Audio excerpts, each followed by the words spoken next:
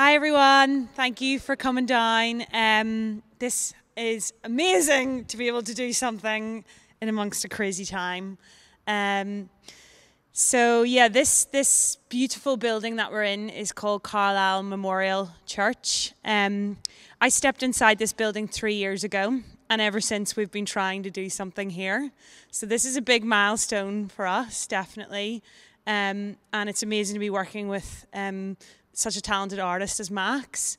Max was going to be opening the festival this year, and obviously because of COVID, we haven't been able to go ahead this year. So again, it's an amazing thing for us to be able to produce and put on a show like this tonight. So this building was built in 1875, so it's pretty old, and it was restored only 5 years ago. So this is again one of the very few events that have happened in here, and we hope there'll be many more to come. So tonight Max is going to take us through a workshop and then a live full visual performance. So very excited, and thanks very much for getting involved, and to our partners, the Arts Council who's been supporting AVA, Red Bull and PRS as well, and all the crew that have been involved, Visual Spectrum, Hype Guys and Third Source. So yeah, it's amazing. Thank you. Enjoy tonight.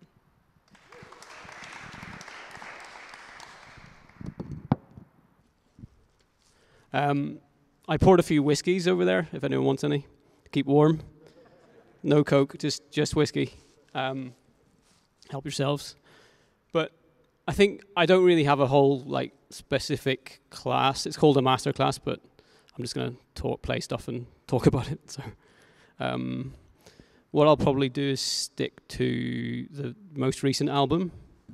You can see there's another projector in the corner which isn't on, but we've got two projectors. And hopefully you'll probably see this one will be the more clear image. So I'll just get started. Also, if you have any questions, there's so few of us, we can pretty much just shout out, and I haven't really got some really specific thing planned other than just playing through the album and talking about all the bits. So if you've got a question midway, just shout out and let's have a chat, The good thing, let's make use of the fact there's, so few of us. So yeah, this project was a commission from the Barbican in London. They do a lot of sort of music and art stuff, and they had this yearly theme. I think it was last year. About sort of technology and how technology is changing society, and crypto and biotech and all GM stuff and all the rest of it. And they wanted some sort of artistic commentary on it. And there was such a wide range of stuff. They had all these, they were just looking at advancement of technology across a huge range of topics. So rather than choosing one topic, I decided to I was trying to think about how I could visualize them, the whole thing, the whole lot of it. So I was thinking, what's it all about? And I was like, okay, it's all about people constantly trying to advance their knowledge and their economics and grow, and they always want more, and it's just this sort of human drive for more and more and more. So I was like, how can I visualize that? And I thought, okay, that's the infinite, it's this endless drive. So I set about trying to visualize the infinite in lots of different ways and then link it into humans' lives. And that was how the whole sort of show came together. So the first chapter, at least this is how I structured the show, at least the launch show. It's going to sound pretty bad because actually I'm trying to chat at the same time, but let's see. Let's see if we can see something now. So this vocal is by James Yorkston. He's like a Scottish lyricist and musician. He's really good. Okay, so a little dot forming in the middle. So this first chapter was about the infinitude of time before and after our short, tiny little existence. So we were trying to think about a way of visualizing a life in a minute. So it's called a fleeting life, and it's like this idea that we exist for this tiny instant, and then there's this sort of infinitude either side of us. So we set about trying to get imagery of a life and stick it into 1 minute. So you'll see, it's about to start in a second. You'll see this is by Kevin McLaughlin, I think he lives in Sligo. Him and his brother, Porrick, are really amazing visual artists. and I've done a whole load of projects with him. So you'll see a lot of Kevin's family are in this actually. Oh, why isn't it showing on this one? Oh yeah, probably I need to activate something to get it to show at the front. Let's see if I put this one on. Oh no, that's not the right one.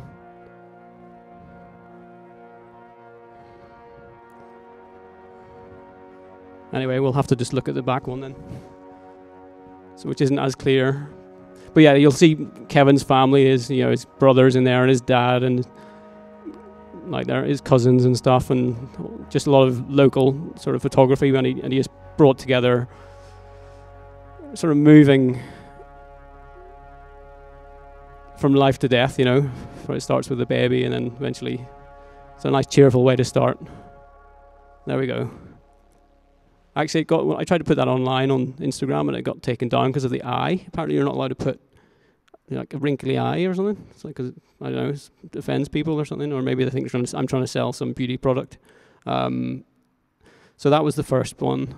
And then we went into... So the way I work basically is everything I do, it might look like just a weird abstract video, but there's a reason behind it. So I start with this sort of general idea, like a story, how I want to theme an album, and then I'll think about all these chapters and write the chapters up and then send those to lots of different visual artists. So it ends up, I love the sort of abstract stuff, but it's actually, there's a reason behind everything. So this one, the reason behind this one was this idea. So I was doing a lot of research about the infinite and how I can visualize it, and one of the earliest references I could find was this Jewish Kabbalah, this like ancient Jewish mysticism, and they have this really early written reference to the infinite in relation to this sort of deity, basically, this infinite white light. This is supposed to be this infinitely bright light that represents God, basically. So I chat to this French guy called Thomas Vans, who does a lot of, it's all real liquids. Like he has all these secret concoctions of things that he mixes together, and then it sort of makes these really beautiful, almost like looks like sort of computer simulated stuff, but it has that extra, I don't know, it's real, so it has that extra fidelity. And as it emerges, you can start to see, we use these old cave paintings. This is supposed to be like the birth of, you can see the hands like starting to come from the edges. These ancient cave paintings, it was supposed to be like the birth of modern thought, and the birth of this whole process, which has led us to where we are now, sort of wanting to constantly advance and grow, and all, for better and for worse. And Thomas Vans, yeah, I've done a few projects with him. He does really beautiful secret mixtures. I won't stay too long on that one because we'll be here all night. So, and the way I work in terms of the system here is I basically run Ableton on one computer and Resolume on the other.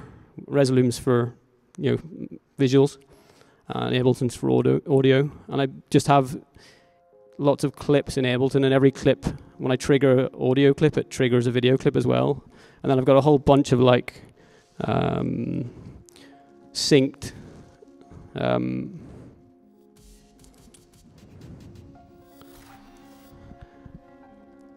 like I can do like live drum triggers, and whenever if it doesn't really sound good over ambient music, obviously, but there's lots of links between what I would do with the music and what will happen with the visuals, and I spent ages basically just looking at how I like to do a music show, and then thinking for every adjustment I might want to do with the music, if I bring in some sort of glitchy stuff, then I can sync every different musical adjustment to a different visual adjustment. So I was just finding there's hundreds of mappings basically between an Ableton set and a Resolume set, which I set up so that I can work like this. Oh yeah, so I won't turn that one on because that's going to go right in your eyes. But there's actually, it goes onto the wall behind you. So actually whenever I do the show, it'll be far better watching from that side. That's basically, it's designed to see from that side. So this screen here is like a semi-transparent screen, so that if I switch this one off at the back, And if you're on that side, you wouldn't see anything apart. It would just look like a normal screen. You wouldn't see anything behind, really. And if I did the other way around, if I switched the one on at the back of the room and turned off the screen, then that screen would become invisible. So it's, from the other side, that screen, that's what it's designed for. So that's whenever I do the show, you guys will be on the other side. But I think for the talk, it was going to be on this side, so I'm sort of nearby you, and so that you can see that what's going on a bit more. So yeah, this one, this is a Edward Muybridge is like one of the earliest guys to do moving image. He took, this is like ancient moving image from, I don't know what year. This is probably, I guess, maybe early 1900s or something. And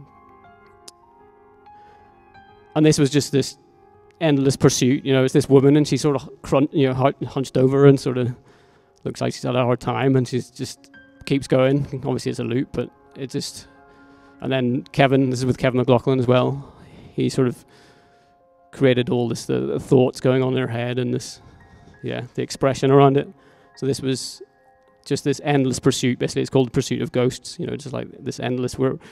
The whole concept of this thing was about how people need these sort of endless tasks. It's a little bit like if you have a football team you like, or whatever, some sports team, and you want them to win. And if they win, you want them to win the next year, and if they win the local cup, you want them to win the national, and then the Euros and whatever. It's like, and even if they win the World Cup, then you want to win the World Cup the year after. It never ends, and that's the whole.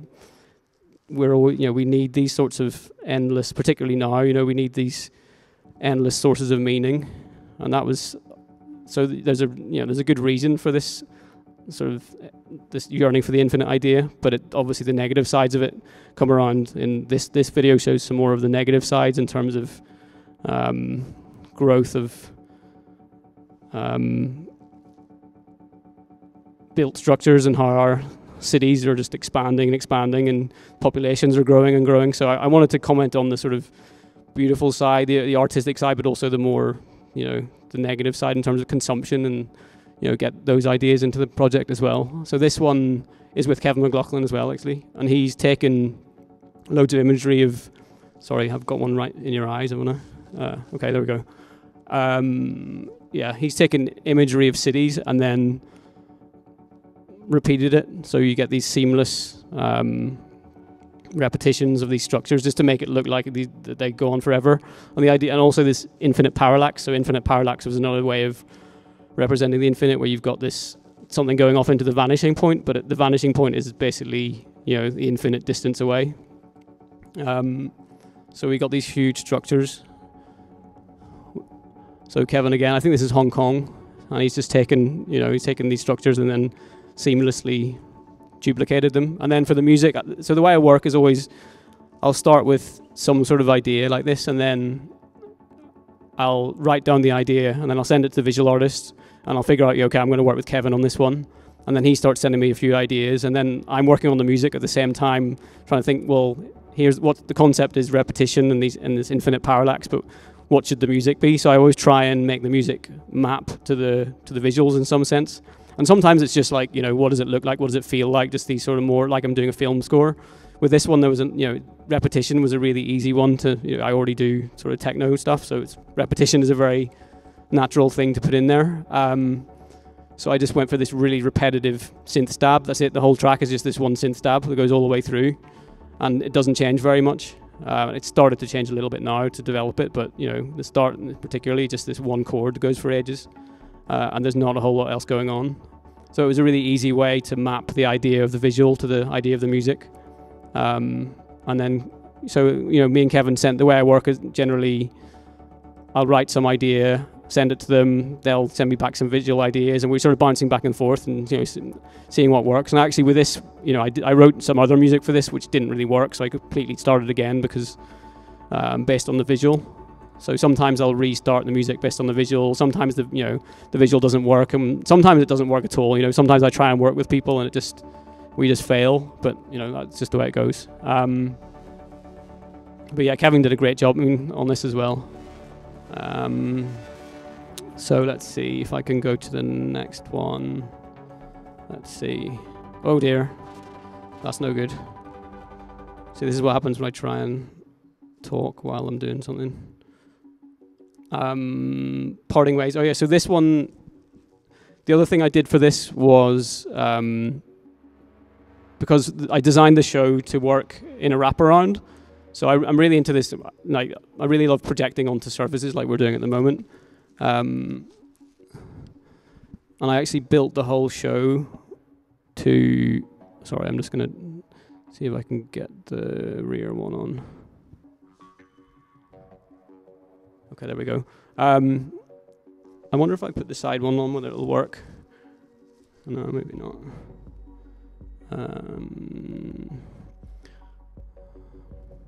So basically all the visual controls, and all the visual controls come from Ableton, which is great. It makes my life easier. That's how I can do the visuals and the music at the same time, is because it all comes from one place. So I don't actually need to touch Resolume. All the Resolume controls are coming from inside Ableton. So my MIDI controllers that go into Ableton will do both at the same time. And what I did with this one and a lot of the show was ask the visual artist to create it in like super widescreen. So rather than just one 16:9 image in the middle, they created 3 16:9 images, and then a 16:9 image on the roof and one on the floor as well. So it covers, if we had 6 projectors or 5 projectors, we could cover that wall, the roof, the left and right, and the floor, and the image would be continuous. There's actually, the animation would move. You know, one thing could move from the floor onto that side, onto there, onto the roof. So it's designed. Is it working? I think it almost looks like it is working. It's hard to tell. But I think, yeah, if I turn that one on, it's going to be right in your eyes, and it's not even coming on for some reason. But yeah, this one was by a French artist called Maxime Corseret, who did this. He also did the Order from Chaos video for me, which is a really good video. So we wanted to do this idea of just division, you know, like infinite division, and it starts off with these tiny, you know, like atomic scale things dividing, and then it sort of grows and grows. Now we've got cells dividing, and then it basically grows and grows until eventually you've got planets and universes dividing in some sort of multiverse idea. So we're just looking at an infinity you can get to by having dividing structures, which lends itself to life, obviously. And I used to work in, you know, bioscience stuff, so I love putting, you know, I do a lot of like biologically inspired projects. Oh yeah, it is working. So you can see that the image in the middle, actually the wall behind you guys is a continuation of the wall behind you guys is a continuation of the image at the back. And so you can see things moving in and sort of coalescing into that central point. So yeah, it's really fun. Basically what happens is I'll turn it down a bit. I generally turn up to gigs with a couple of projectors. There's these little 6K projectors which fit in a flight case. I can take them on flight. And that back wall and the wall behind you is just these little projectors I can carry on a plane. So they're pretty punchy. You know, they're good enough for you know, smaller venues. I mean, not this is particularly small, but actually they're working pretty well. So yeah, what I'll do is I'll carry a couple of projectors with me, and then get a main 1 or 2 projectors hired by the venue, the bigger ones, the heavier ones, which is the one on the other side of the goals, and then sort of join them all up and just turn up somewhere and just think, okay, what's the space, and try and use the space as a canvas. I love the way projections sort of interact with, you know, the structure of a building. So I'll just, rather than putting screens up and trying to, you know, do it properly like that, I just really like the way, you know, to get the interaction between the architecture and the imagery. Sorry, I think it's shining right in your face now, isn't it? Let me turn that one off. Yeah, let's do the next one. It's gonna make another mess. Is it even going to play? So this one was by a lady called Jessica In, she's like mathematician, architect. She works at Bartlett in London. It's like an architecture school, and she teaches sort of programming and maths to do with architecture. But she's really she does a lot of beautiful art based on, you know, maths. So I found this idea of this tiling system that could tile an infinite plane without repeating. It's called Penrose tiling. Actually, Roger Penrose, he won a Nobel Prize maybe 2 weeks ago or something.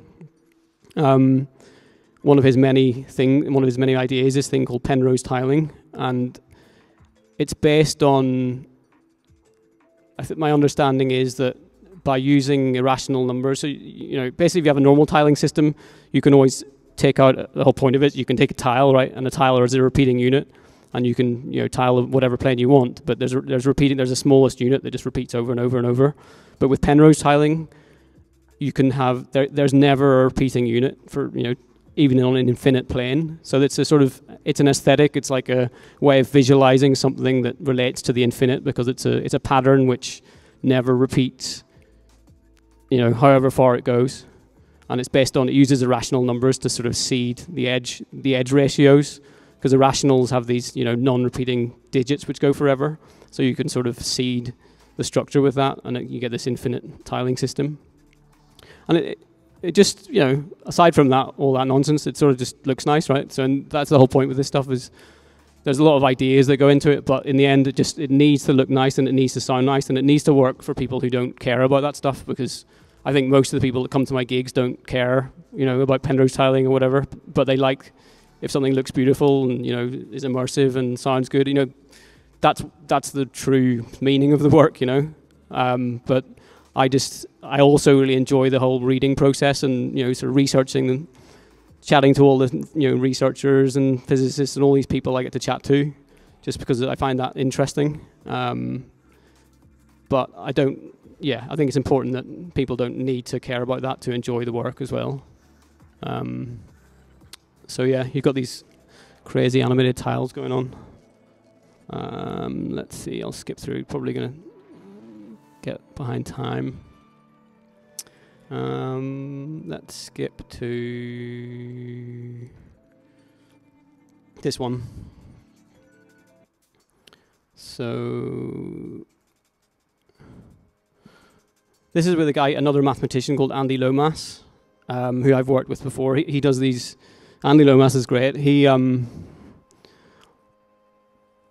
So he studied maths, and then he sort of went into special effects for films. He worked on The Matrix, and he worked on Charlie and the Chocolate Factory one that had the modern one with what's his name, that famous Johnny Depp. So he worked on these Hollywood films, doing making mathematical models of a vat of acid or whatever, and working on the systems, how the visual systems talk to each other, and just building the infrastructure you need to do these high-end Hollywood films, where they're basically developing new techniques to make the film, because they have these big budgets. So he worked on this sort of stuff, and then this is also continuous, so it'll wrap around, the whole thing wraps around from the middle to the wall behind you. And again, if we had another projector, it could wrap around on that side, and if we had another projector on the roof, it could wrap around onto the roof, and if we had another on the floor, it could wrap around all to make sort of totally immerse us.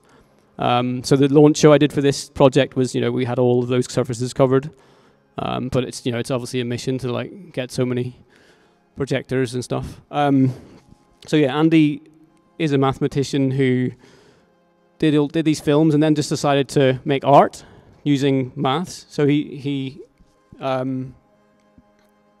built these models of cell growth, and this is a sort of extension of his cellular morphogenesis models. So it's rather than having cells that divide, it's got these. The cells are all joined, so it's making this lattice which keeps dividing and dividing and dividing. So it's like an infinitude of, I don't know, it's like almost going for the infinitesimal idea. So you're taking space and you're breaking it up into smaller and smaller units, and you get this more and more fine structure. So it's this it's an infinitude of dividing down, units of space. And the really interesting thing with Andy's work is a lot of it comes out looking really biological, even though there's no biology in there. He just makes these models of how things divide, and maybe he'll simulate how they interact with light or nutrients. So there's things related to biology in there, but there's no actual, he doesn't put any biological data in there or anything. It's just, and he gets these emergent, he never knows what's going to happen. He'll set up a model, and then he'll run it with a particular set of parameters. And sometimes it'll just do nothing. It'll just be all, the same all over, or it'll just be total chaos. You can't see any structure at all. And then there's he's sort of searching the parameter space of his models to find these interesting areas of behavior. And it basically relates to how the likelihood of complexity emerging from, from a system, from any system. So it basically got a lot to do with, one second, why is that not showing anything? Maybe I need to press that one. Oh yeah, there we go. It relates a lot to the emergence of life and this question of, is it the Fermi paradox? So you've got this idea of why aren't there aliens here? And some people say, oh, they're really far away, they can't get to us. Or some people say it's really improbable that there is no aliens, there's only us, and it's so improbable that life happens that there's just nothing else. And Andy's work is interesting in that sense because he has these really abstract models in which life-like complexity emerges, from the systems. And the thing he finds is that there's loads of ways of doing it. Obviously, there's the way of you can sort of map it to the way life works in our in our world. But with his system, you can have these totally different ways of doing it. And what he finds is you can get life-like complexity emerging in lots of different ways. So at least, it's more of a sort of, it's not exactly a watertight argument, but his feeling on it is that life is likely to emerge, in lots of different ways, in lots of different places. So the aliens, they're all over the place, apparently, according to him. But yeah, they probably can't get to us because we're too far away.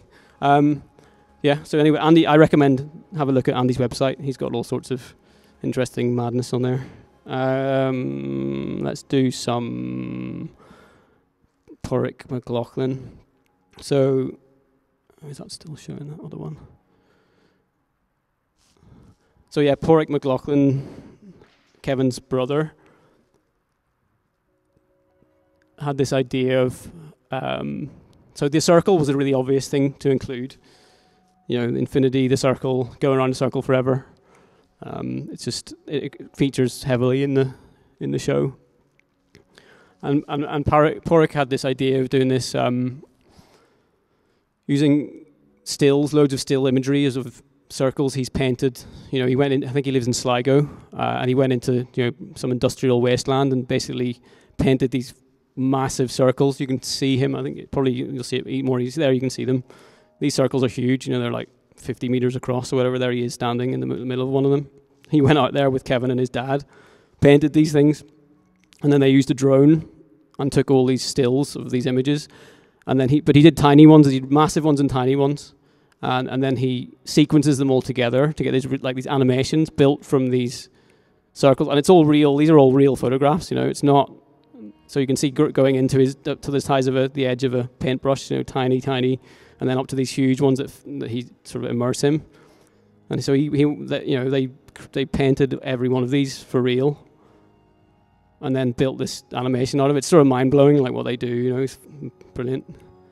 And then there's there's a sort of madness about it as well. Because there was another angle on this, which was there's a lot of people, mathematicians who've worked on the idea of the infinite, have gone mad. And one of the Georg Cantor was the guy who put the infinite on proper mathematical grounds, and there's a sort of a chapter about him in a bit. But he ended up in a lunatic asylum, and there's a correlation between people that work on these ideas in maths at least, and going insane. And I wanted to bring that sort of madness angle in, and Porrick did it really nicely with this. There's someone out there painting these massive white circles and just wandering around them, and just any onlookers would have just been like, this guy's another. But he wasn't, because this is what it created. It's amazing. But yeah, we'll see some Cantor stuff in a minute. So this one next, well, this was some machine learning stuff. So I wanted to also, that's how we're doing on time, shit, not loads of time left. I also wanted to do some machine learning approaches to the problem as well. And I found this guy, Mimo Aktin. Mimo I think he's from Istanbul, but he sort of travels a lot and does a lot of installations, and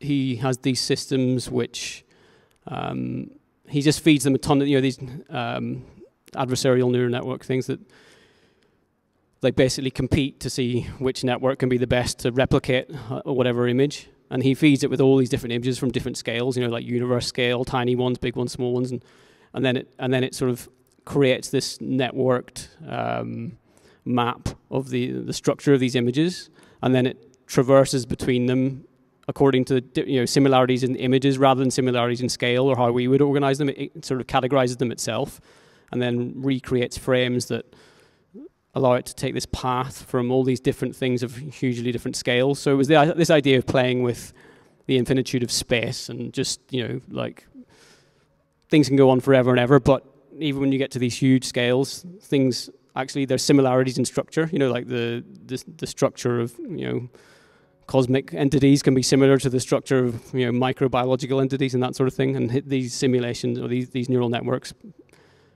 do that. They find those correlations and then morph between them. So you get this really interesting sort of, I don't know, journey through these sometimes recognizable, sometimes totally abstract forms.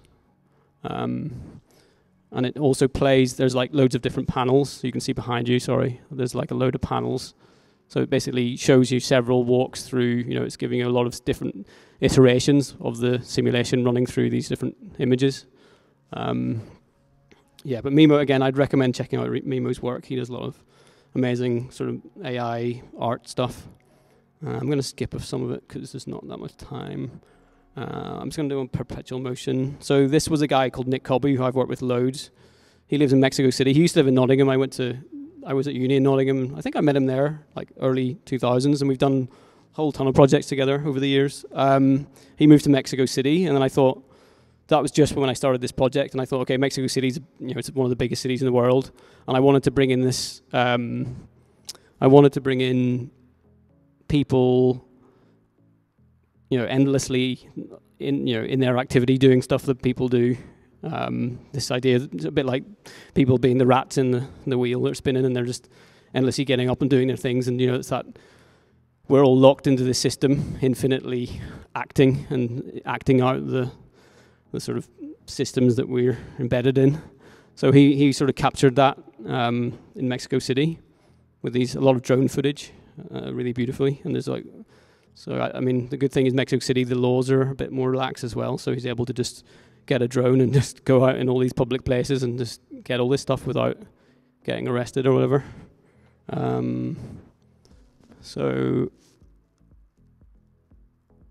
won't play it for too long because we're sort of behind time.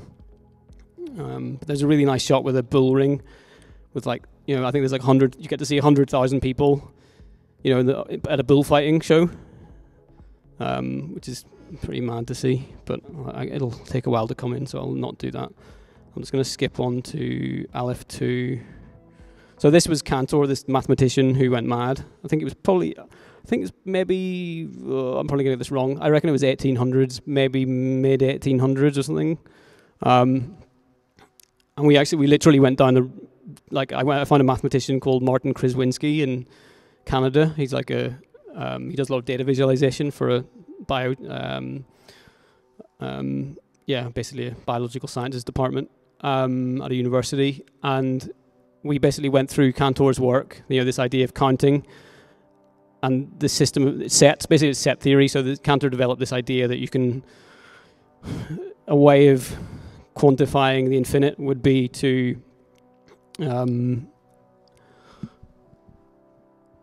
count and say you've got a set, which is basically you've got a list of numbers, and this list of numbers has, you're just counting from 1 to infinity, and that's one list. You can have another list which counts from in a different way, and if you can pair up every member of each list with the other list, then they're the same size. It's like one pairs with, in this case here you can say one pairs, so you can have all the odd numbers. So one pairs with 3, or one pairs with 3, and then 5 and 7 and 9 or whatever. All the odd numbers can pair off with all the integers 1 to infinity. So they're the same size, even though one's only got all the odd numbers. One has all the numbers, but you can pair every member so they're the same size. And what Cantor found was you can have particular lists which you can't pair, and then you get these bigger sizes of infinity. That's the sort of, in a nutshell, the idea.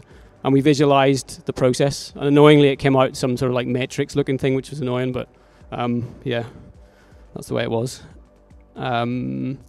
And it gets Aleph 2, the name of the track, is this second. So Aleph null is the smallest infinity, the integers count from 1, normal numbers. and then Aleph 1 is the next biggest infinity, and then Aleph 2 is the even bigger one. And we managed to show visually the process of getting from, counting from the normal numbers up to the bigger ones through these techniques that Cantor developed. The diagonal, there's 2 diagonal arguments, and I'm not going to bother going into them, but if you're interested, if you look at the music video, it explains how it all works. And there's also the top left of the screen and the top right of the screen, there's a little key that says what's happening. So you can see, basically this is a way of proving that one set of things can be counted. So it basically counts all the fractions here by drawing a diagonal through them and counting every one on a diagonal. And then there's another diagonal argument to show that there's uncountables. So I'm not going to go into that in too much detail because you're probably not that interested. And we're nearly there, and then you can ask some questions. So transcendental tree map. This was another interesting one, actually. I sort of went between, I wanted to show like some really human stuff, people in cities, working in the life of a person, and I was sort of interspersing the show between these really human ideas and then these really sort of mathsy, sort of philosophical ideas to try and approach the same topic from different angles and try and make it not too dry, but also technical, with enough meaty stuff in there for people who did want to delve in. So this one, transcendental tree map, is the digits of pi. So what we did was, this is with Martin as well, Martin Kraswinski. We mapped the digits of pi to a tree. I mean, the digits of pi obviously, I'm sure you've heard of. It's like a number that's important in the ratio of the circumference to the diameter of the circle. So it's just a natural constant. Well, yeah, mathematical constant, I should say. And it comes up all over the place in engineering and whatever. It's like really important in nature, but it has an interesting structure because the numbers, like all irrational numbers, they don't repeat. So it's sort of built of randomness. But I thought it was really interesting because it has this supposed infinite randomness about it. It's like these numbers go on supposedly. We don't know for sure, but they seem to go on forever. People, most people would say they do. And there's no pattern in there. It's just, we can map it to this structure, and you can see it. You can see a structure there, but that's only because we've imposed it. That's the tree structure. So basically, what happens is you continuously subdivide each. You start off with the first digit. The first number of pi is 3. So it's divided into 3. You get 3 lines down the middle. The screen's divided into 3, and then you've got 1. So the first block is divided with a 1 line through the middle, and then you've got 4. So the next block is divided into 4, and so on. And onwards and onwards. You can continually subdivide all these things, and what happens is you get this really complex random pattern, but that randomness is also representative of a circle. So it's sort of in some sense this perfect circle and this total randomness are in some sense the same thing. And I think that's really interesting. That's why I've sort of stumbled across this idea of order and disorder loads of times on different projects. Like there was the Emergence project, the distribution of the primes, and then in the 100 billion sparks project there was Rule 110 to do with computation and the aesthetics of the aesthetics of computation in the mind. What sort of, if you're visualizing what a computing device looks like, what a computing device is, then you get this really interesting interplay between order and disorder. And the same for Andy Lomas's thing, the cells, and you've got this things that we see as biological. They have this very telltale sign of being partly ordered, but they're never precisely ordered. That's this order and disorder combined.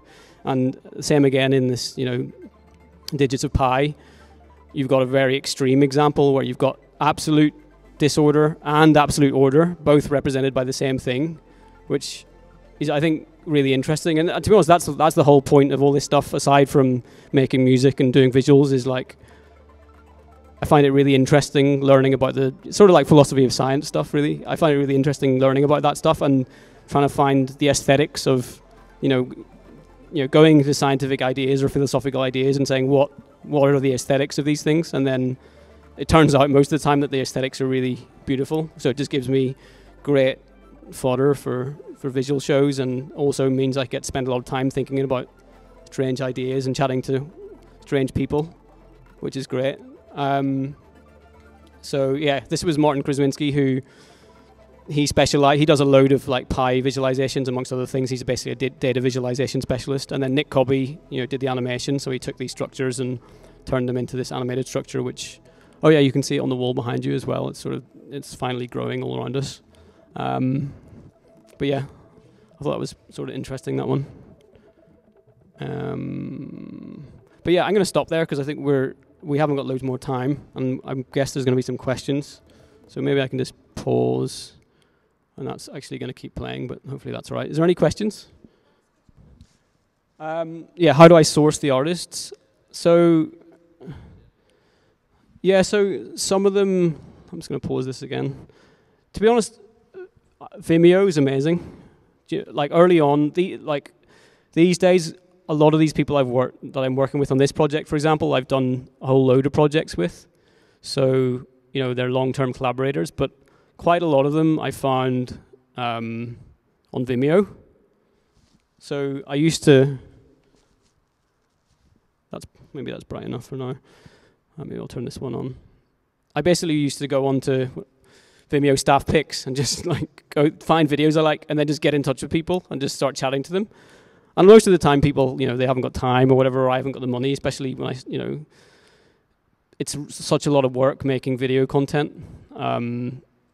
You have to, for someone like me working on this sort of stuff that's not massively commercially viable or anything, it very much relies on finding people who are interested in the same ideas as me and want to try a new experiment. And generally what I did was just started chatting to a lot of visual artists that I like about, various ideas, and then sort of say, that they're like, oh, I'm working on a project for, some brand or something, I don't have time.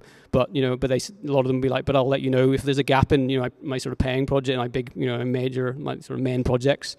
If there's a gap, then maybe we can do something. So I just sort of started out by chatting to people I could find, Vimeo, but or on YouTube, or these days Instagram. There's tons of, there's a lot of people on my feed that are great artists, and I'll say hello to them, and again, just be in touch with as many people as possible. And then every so often, someone gets in touch with me and says, "I've got time," or "I've got a specific idea." I'll send them ideas I'm interested in. And then they'll get back in touch and just say, "Oh, I've just come up with this technique, like Patrick with the circular thing. I've come up with this technique which I think is linked to your ideas for this project." And then so it's just that having that open communication, and it's a numbers game. It's just chatting to as many people as possible and sending ideas out there and just trying to, but then over time, there's particular people that I keep working with again and again. So I'm doing much less of that now in terms of finding new people, but I probably should do. Actually, I was thinking that I'm working on a new project at the moment, and I was thinking I'd quite like to go back to that just to find some new people and fresh ways of approaching things. But it's great. Everyone's work's out there, and particularly if you've got ideas that it's just a matter of appealing to someone with the ideas. If they're interested in the same things as you, then it's sort of that's half the job done already. Yeah.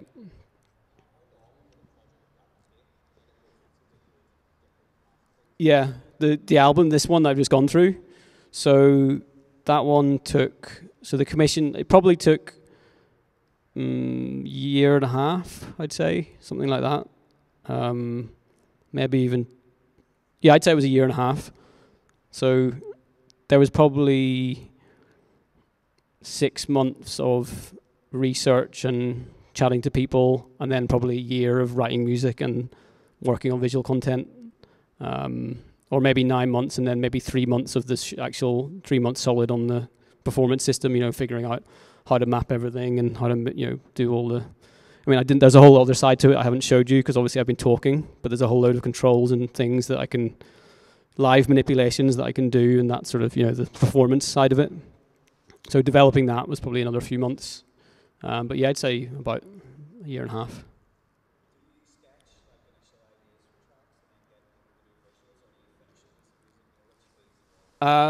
There's no one single way of doing it, but for this project, I found it best I wrote all the ideas up first, so I had all the,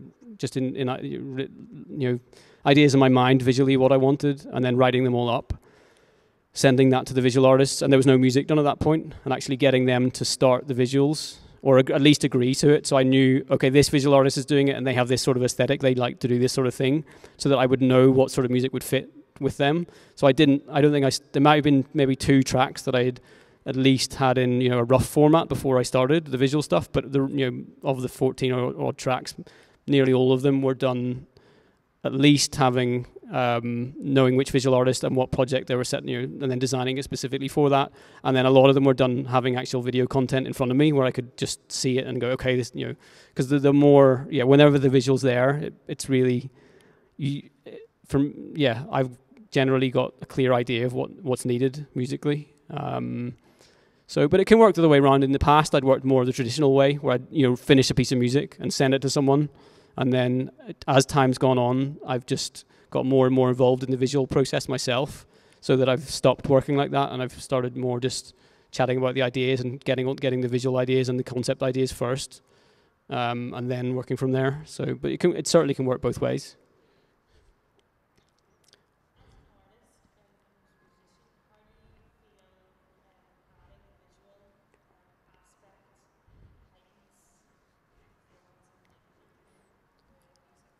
Yeah.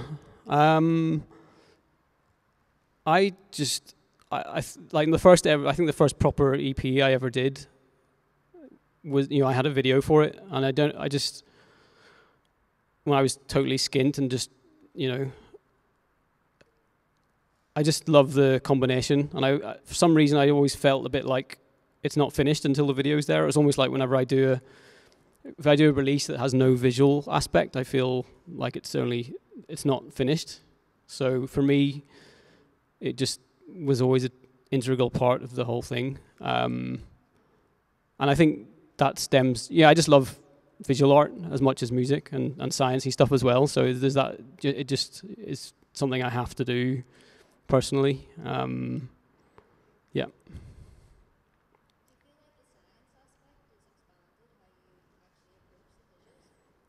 Yeah, definitely the visuals, and that's the thing. Like sometimes, particularly early on, there was like a lot of misrepresentation. People would always contact me and they said, "Oh, like how do you like?" Basically, the idea was, probably my fault for how I explained things, but it was like I had this big tune button, and I'd like built some science thing, and like I was like Rick and Morty, and like this science, and it's a big tune button, and I press it, and then the banger comes out or whatever. And it's just all science, but that's not the case at all. I write music normally, as everyone else does, but trying to fit to particular aesthetics. And actually the science angle comes into the visuals way more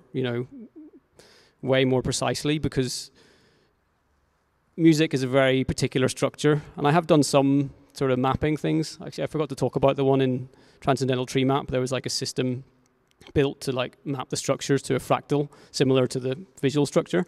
So I've done some experiments with making or working with software developers to make ways of making music that maps to concepts really precisely. And actually, Penrose tiling was another one I didn't talk about. I should have explained that when I was playing through. So the Penrose tiling one with the infinite tiling system, the music had a similar structure to this infinite visual structure. So I made all the loop lengths sort of prime numbers so that they didn't, you can play them all. They never, the loops, it took like 2 months for the loop to repeat precisely. Similar, which obviously isn't infinite, but it's like essentially, you're not going to hear a repeat all the way through. So there's sometimes I'm able to map musical structures to the concepts, but a lot of the time if you try and take, raw data and, from some science idea and put it into music, it just sounds like noise, or it sounds really, there's loads of people that do that stuff, like really experimental sound design stuff, but it's not very musical in the traditional sense a lot of the time, and not very accessible. And I love, I'm a sucker for a nice chord progression and traditional musical structures. So, but with the visuals, you can put the sciencey ideas in more, explicitly. You can just dump them in there a lot of the time, like as they are, and they look beautiful. Like this one, the waves one, or anyway, I've gone through a ton of it already, but particularly visually is where the science stuff can. You can present it as it is, and it sort of people can still connect with that.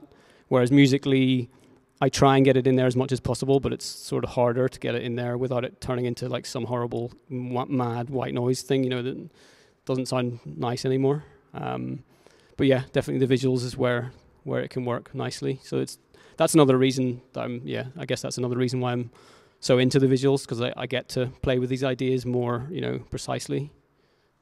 Yeah. Any more?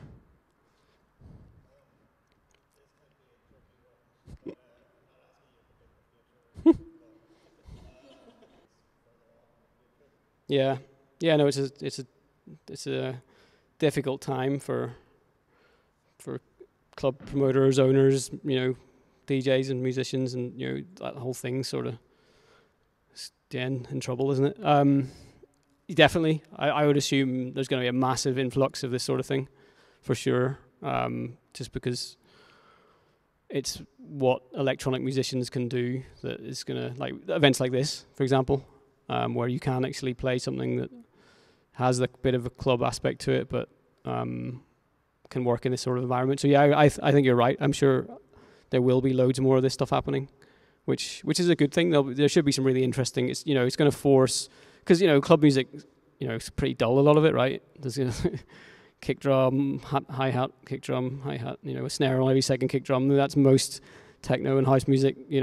It's so simple and like it's enough to drive you mad sometimes. But I guess that's part of the beauty of it as well. It's that hypnotic sort of thing. But I'm really interested to see how this situation pushes creativity, and it'd be an interesting time to see what happens as people have to try new things. So maybe I'm sure we'll get loads of new genres growing and all sorts. So I just hopefully people find a way. Anyway, that's the main thing, is that we'll all find a way of doing it. Yeah. Any more? No? Thank you very much.